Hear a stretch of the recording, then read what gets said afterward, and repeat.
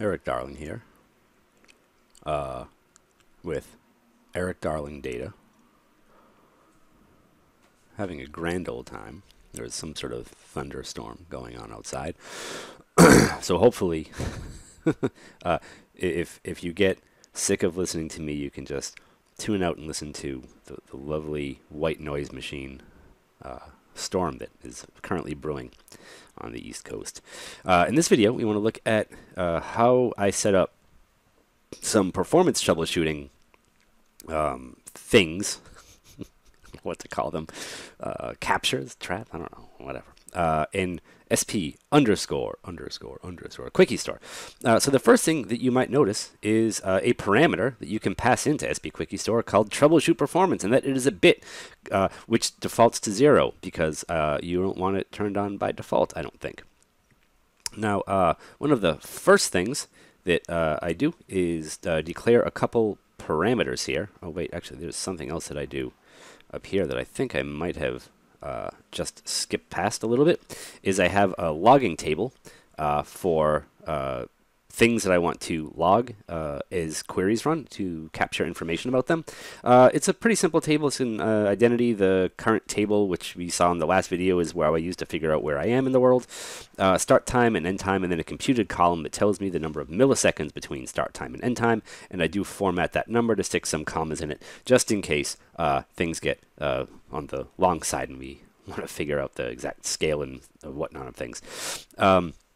And then the next thing I do is I declare a couple variables to hold dynamic SQL. And it's not terribly dynamic SQL, and this section really is only here to shorten the number of shorten the code a little bit. You know, like I have, if you go down to where the code actually lives, I have right down here an insert that puts data into a into that temp table, the Troubleshoot Performance temp table, and that passes in the current table thing, and then I have an update that updates the end time where the current table equals a current table, and so this is what allows me to figure out how long a statement ran for. But that's not all that I do. If we scroll down a little bit further, what I do in all of these blocks, and I guess I could go back a little bit. So the reason that I have this part set up in dynamic SQL is because just in case I want to add more columns to the table and more stuff that I want to log, I only have to I have to make minimal changes to do that. I don't have to find every time I would do that insert and change it. I can just change the one insert and the one update, and then I can go get, you know, I can just plop that in there, and it executes the new SQL in all the places that I care about.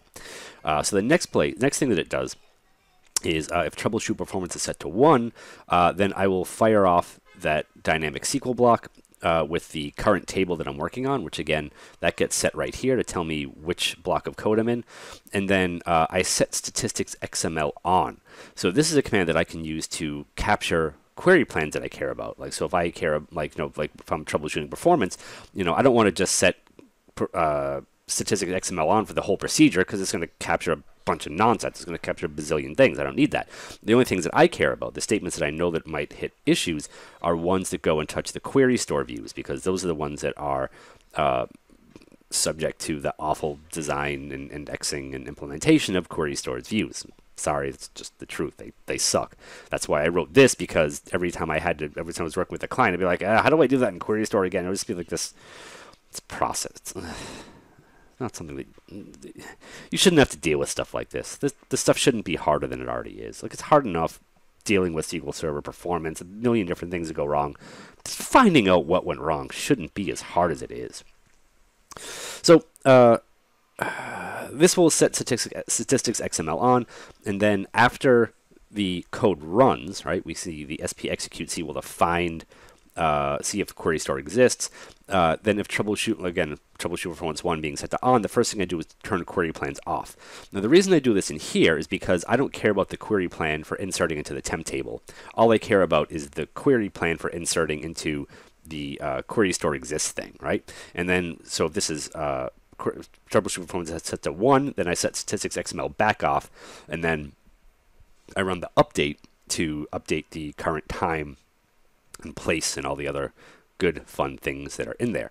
Now I can't remember if I had recreated this since I added that, but what I'll show you what it looks like real quick. So if you hit Troubleshoot Performance, then you will get back. It doesn't perform terribly on my computer because my computer doesn't have a lot of QuickieStore data in it, but other people are going to have a tougher time. So first thing you get back is this set of things that will show you the query plans for the queries that executed in the parts of the stored procedure that we might care about performance in. There are kind of a lot of them, and it's a little annoying that since we're executing dynamic SQL to do an insert, for a lot of these things, what you're going to see is this insert query from a parameter scan, and I can't really do a lot about that.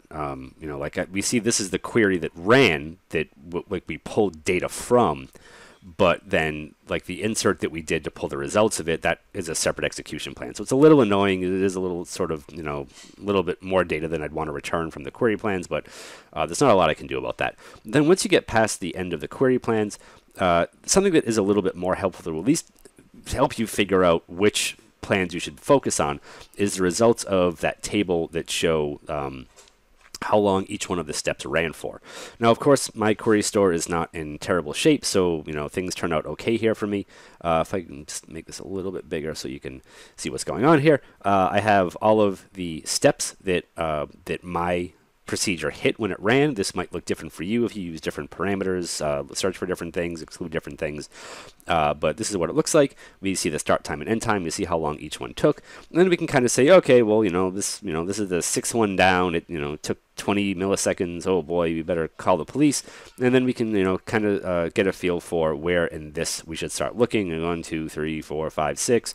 It's not going to be exact because we're going to have to deal with the separate insert plans, but we can at least start to figure out where things might have taken 20 milliseconds and start focusing on that. So anyway, that was kind of a neat thing that I thought, the neat extra for this. I do anticipate people having weird problems with QuickieStore Performance, searching some of this stuff, especially if your QuickieStore is very active or very large, then you're most likely going to hit some oddities trying to query it. It's been my experience dealing with QuickieStore data, even using the GUI. Like this isn't supposed to be a replacement for the GUI. This is an alternative to the GUI, because even when I use the GUI to access some of the reports, whether it's regress queries, like top resource consumer stuff like that, it's very, very, very slow sometimes. So anyway, that's my story there. That's how I implemented performance troubleshooting into this. And if you run into performance issues, you get the query plans back, maybe you see something that I messed up, something I could do better, feel free to let me know on GitHub. It's where I do all my troubleshooting stuff like that. So feel free to let me know there. Be happy to take any feedback from the general public. Otherwise, it's just me kind of feeling lonely working on this stuff. Anyway, that's my video about implementing performance troubleshooting. In the next one, we will look at how I implemented passing lists of strings into the stored procedure in a safe way. So that's what we'll cover next. And the final video in this series will be how I implemented debugging. So crazy, fun, sexy times for you and me ahead. Choo-choo. Yeah. That carpet's on fire. All right. I'm going to go now. Thank you for watching. I hope you enjoyed yourselves and learned things. And I will see you over in the next video.